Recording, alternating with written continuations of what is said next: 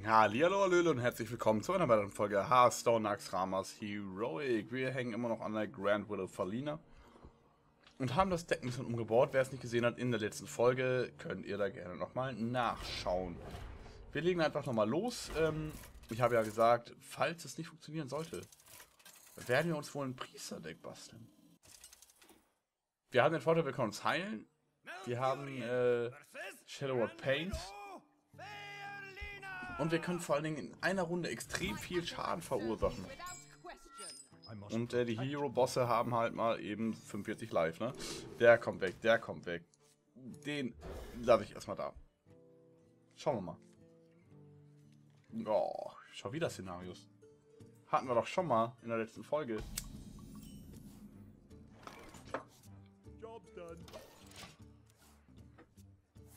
Also wir müssen halt gucken, dass wir relativ schnell... 4 Schaden für einen Mana. Ich schwitze richtig. Wir müssen mal gucken, dass wir relativ schnell relativ viel Schaden verursachen und unsere Karten ausspielen. Ich habe zu viele Karten auf der Hand, glaube ich.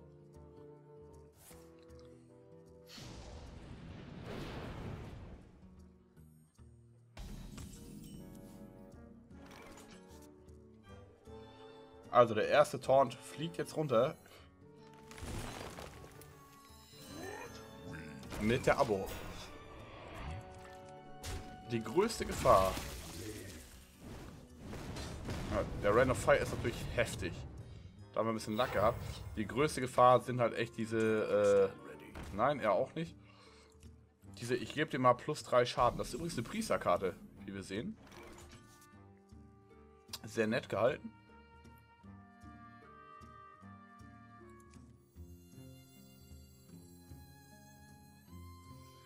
Und 2 Schaden, 4, 5. Boah.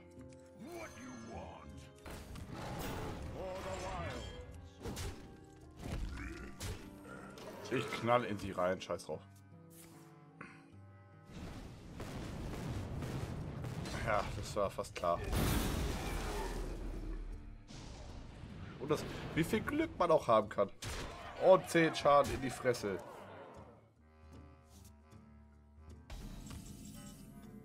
Und selbst wenn ich mich jetzt heile, es bringt halt nicht so viel.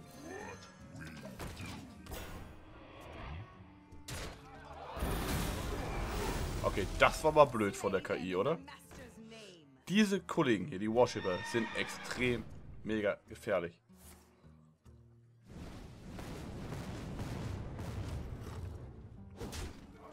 Und das war's dann auch schon wieder. Boah. Da geht auch ein Damage raus. Das ist unfassbar. Und wir kriegen jetzt Runde 3 und 4 sind 7. Wenn ich mich heile, dann habe ich noch 2. Und wer weiß, was von ihr noch kommt. Ja, plus der Fire Rain, das ist... Nee. Nee, Freunde. Das ist...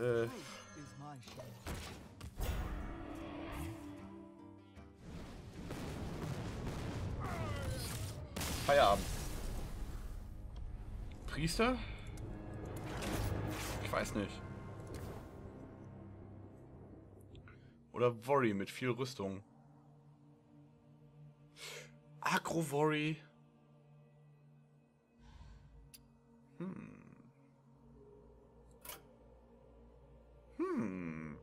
Ich habe eine Idee. Agro-Worry. Beziehungsweise ein Enrage-Worry. Also, wer das Deck nicht kennt, wie wir Anno Brekan besiegt haben, da gibt es einen Screenshot zu, den habe ich. Oh, keine Ahnung, ob ich den hochlade. Guckt einfach mal in der letzten Folge nach, oder in der vorletzten vielmehr. Wir machen den mal eben kaputt. Yes. So. Wir bauen uns mal eben ein neues Warrior-Deck.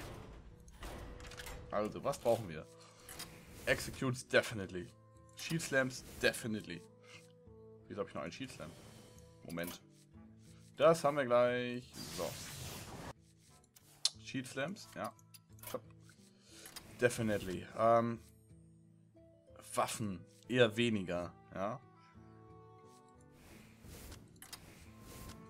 Enragers braucht man, glaube ich, auch eher weniger gegen die gute Dame. Cleaves, ja. Rampages. Sehr geile Karte, glaube ich. Commanding Shot ist eine Bombenkarte. Ich mache jetzt einfach mal, ne? Und dann gucken wir mal weiter. Taskmaster. Nein. Slam. Charge, Shield, Block, Berserker, Bombengarde und der Schmied.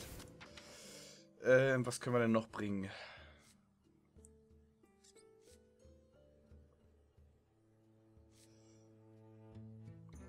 Chronie Lights. Ich brauche halt Schutz, ne? Graumarsch ist klar. Brawl. Brawl kommt gut. So, es ist mir schon wieder ein bisschen zu viel alles. Ich brauche Taunts. So, ich möchte auf jeden Fall 2 von den Sunwalkern haben. Ich möchte, was möchte ich noch? Brauche ich Legendaries? Nee.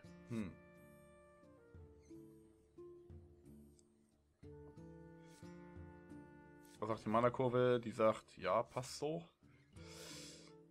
Lord of the Arenas nehme ich 2 Stück mit rein. Shieldmasters nehme ich 2 mit rein, da sind wir auch schon voll. Die Abos kamen eigentlich relativ gut, ne? Meine Minions sind dann alle relativ, ich habe wenig Minions.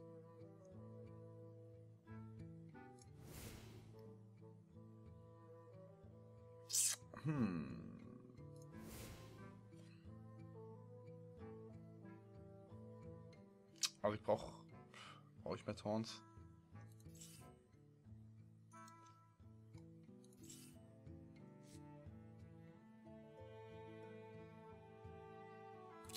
Nehmen wir noch mal 2 Defender mit rein und dann gucken wir mal, wie es läuft. Im nächsten Try auf die Grand Widow Faerlina ist schon echt, also ist schon heroic, ne? Die gibt einem so richtig. Der heißt jetzt Custom Warrior, ist aber unser Heroic Nax-Deck. Wie gesagt, Priester wäre noch eine Alternative. Halt da vielleicht auf einen, weiß ich nicht, Mogoshan zweimal live verdoppeln, sind wir auf 28.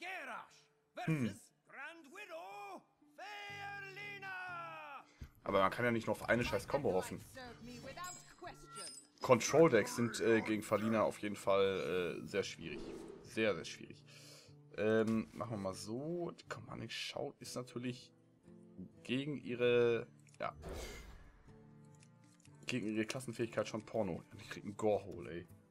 Ich krieg's kotzen. Hallo. Oh, guck mal hier. Greetings.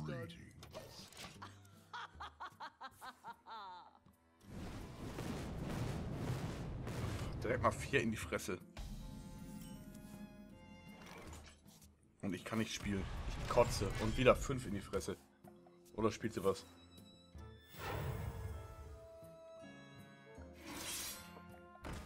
Boah, die Karten sind aber auch heavy, ne?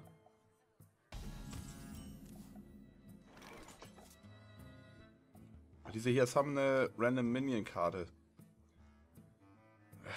Machen wir mal hier. Und 6 Schaden. Ja. 6 Damage. Bam. 2, 3, 4, 5, 6. So viel zur Rüstung. Und der Undertaker.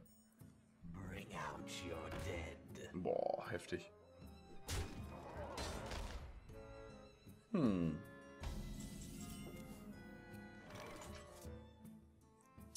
Den nimmt das Schwert sofort weg.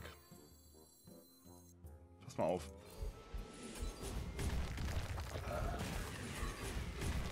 Control, Baby. Bringt mir halt nur nicht viel, weil ich jetzt wieder 6 Schaden in die Fresse. 7. Warte mal, 3 plus 6 sind 9. Entschuldigung.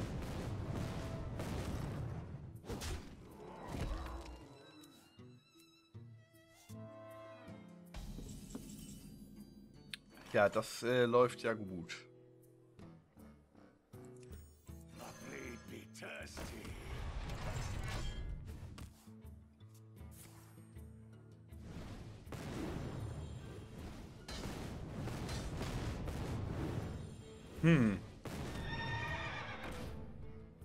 Charge und weg der Berserker.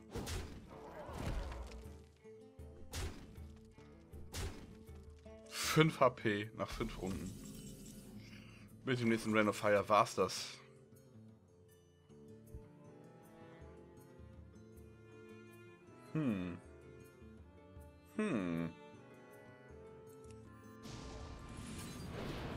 Komm, wir zocken einfach mal ein bisschen. Was soll's? Bei...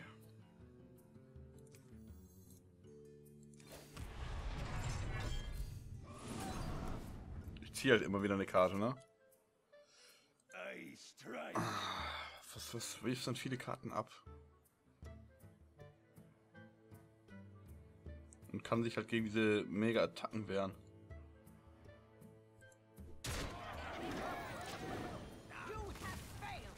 Ja, ich weiß, ich habe gefailt. Bams. So, Random Minion, komm hier, mach mal was Fettes.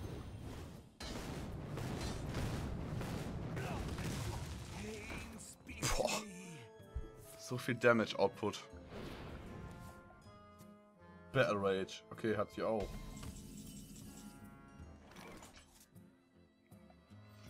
Ich habe zu viele hohe Minions. Das ist halt, nützt ja nichts, ne? Ja, that's it. Mal wieder Priester. Obwohl, Priester. Ich werde auf jeden Fall was überlegen, wie wir es am besten handhaben können. Deswegen kurzer Break. Wir sehen uns in der nächsten Folge. Ich werde auf jeden Fall die Aufnahmesession nicht beenden, bis ich diese Tante besiegt habe. Wie viele Quarters es halt gibt, ne? 1, 2, 3, 4, 5. Cool. Alles klar, wir sehen uns in der nächsten Folge. Ich mach's gut, ihr macht's besser und ich überlege mir auf jeden Fall was. Lasst mal einen Daumen hoch da, wenn euch die Videos gefallen oder das Video gefallen hat. Wenn nicht, dann macht ruhig einen Daumen runter. Ja, ist ja auch eine Meinung. Ansonsten schön in die Comments rein. Vielleicht habt ihr eine Idee. Ich denke mal kurz drüber nach. Bis gleich, euer Hadi.